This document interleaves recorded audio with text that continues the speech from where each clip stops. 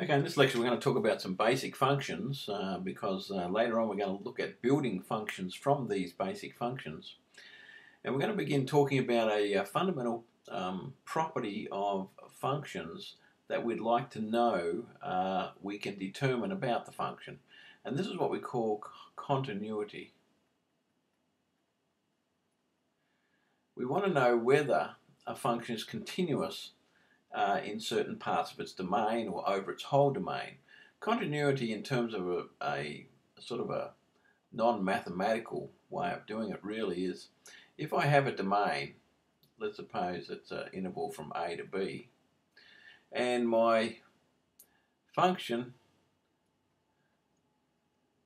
goes from A to B like so. And if I can put my pen on one end and trace over to the other end without taking the pen off, then it's continuous here on AB. Right, now if by chance it does this kind of thing,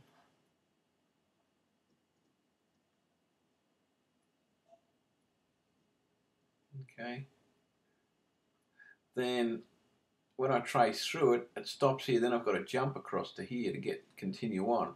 So at this point here, C, it's what we call discontinuous at that point. Now we'd like to know whether there's intervals of continuity, where it is continuous. So in this case here, it would be from negative infinity to C, okay, and then from C to positive infinity, but it's not continuous. All right, so here's where it's continuous. All right, this is discontinuous at C, and this is continuous, right, on these intervals. All right, negative infinity to C and C to infinity. All right, so in this case, the very first function we're going to talk about is what's called the identity function. It just returns x. Now remember, a function is a process.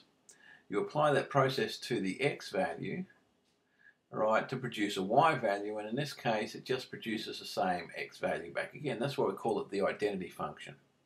It has some uses when we start talking about functions in more detail, so it's important to know this one.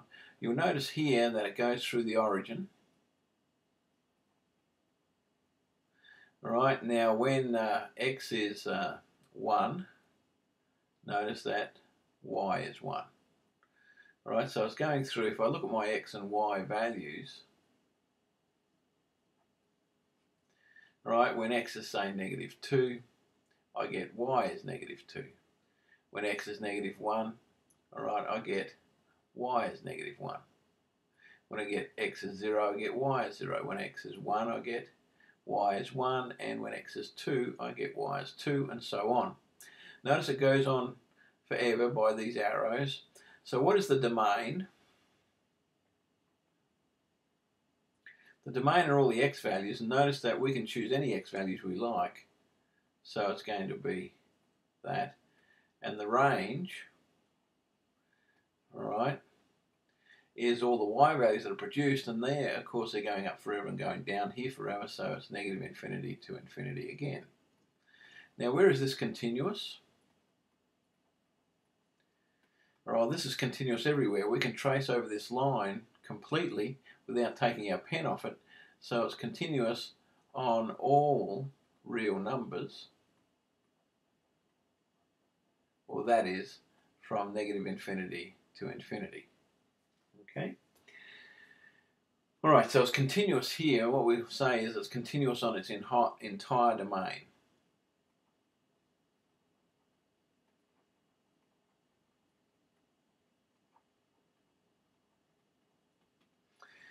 All right, so that's the identity function. Very easy one to deal with, and it's going to have some good uses later.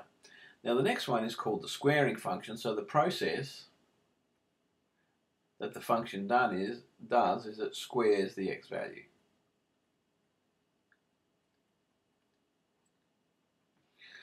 All right, so if we did a table of values here, then when I had -2, I'd square that, I get 4. -1 squared would give me 1. 0 squared is 0. 1 squared is 1, and 2 squared is 4. So you notice that here's our points.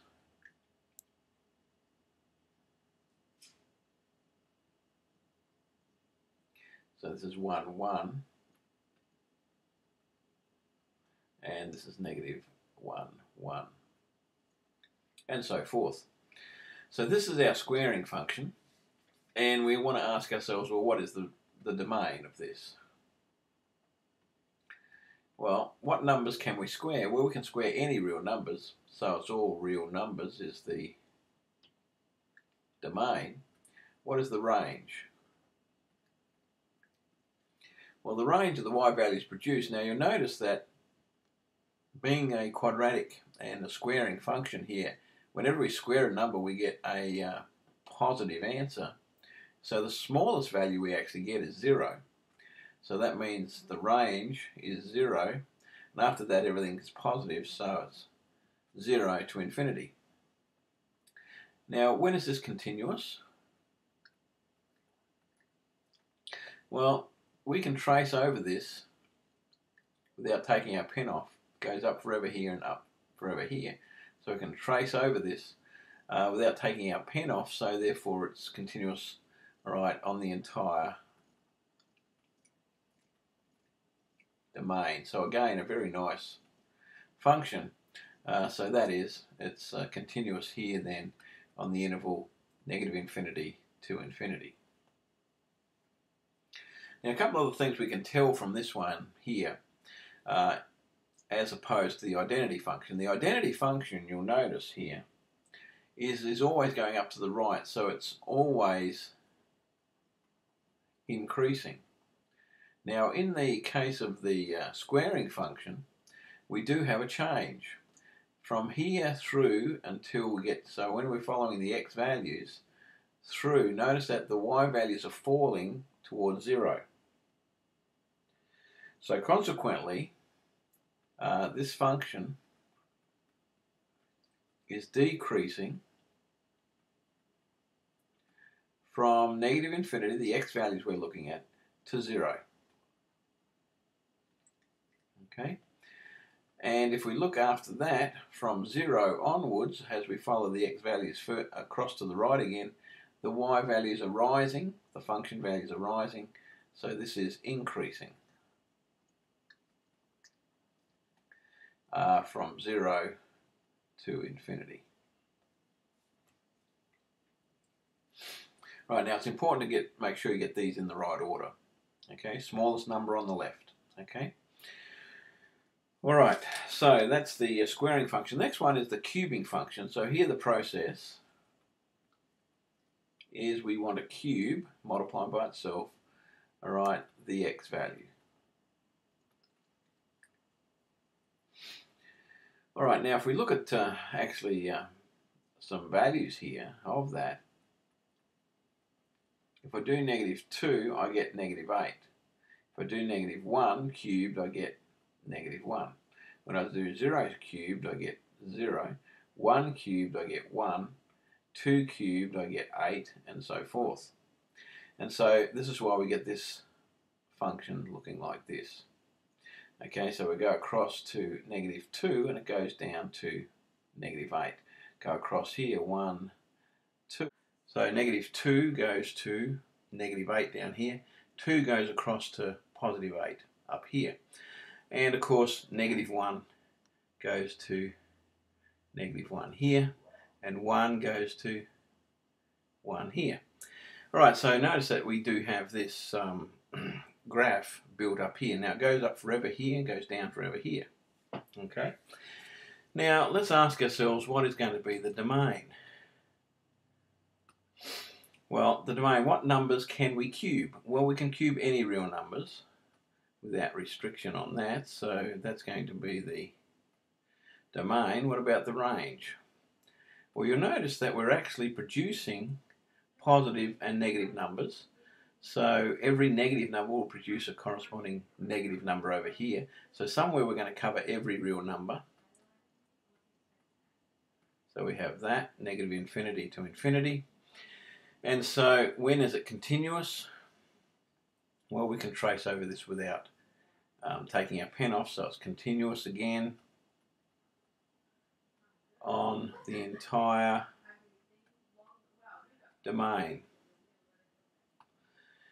All right, now the next thing, where is it increasing and decreasing? Well, the interesting thing is, as we move across in the positive x direction, we always look at when x is going towards the right.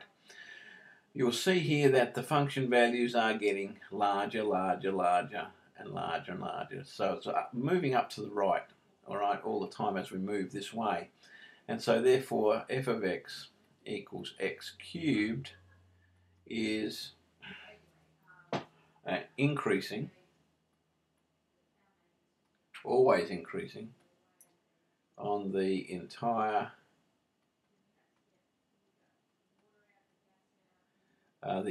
domain.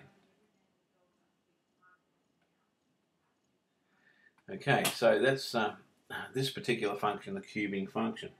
Right, so there's some basic functions that you need to be familiar with: the identity function and its characteristics, the squaring function and its characteristics, and the cubing function with its characteristics. As later on we're going to look at actually building functions from these basic functions, so we need to know what their characteristics are.